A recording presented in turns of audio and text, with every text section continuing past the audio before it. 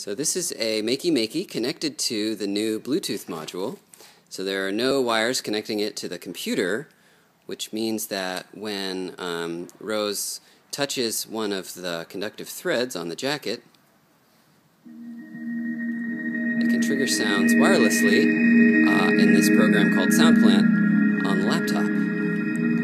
Let's get a closer look at those conductive threads. Whoa, I can't even see them. They're sewn into the fur. And let's look at the back. Very nice.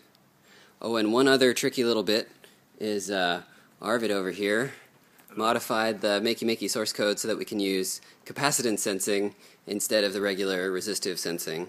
So you don't even have to be grounded when you touch the thread. Lovely. And this is Rose and Friedman. Okay, thanks.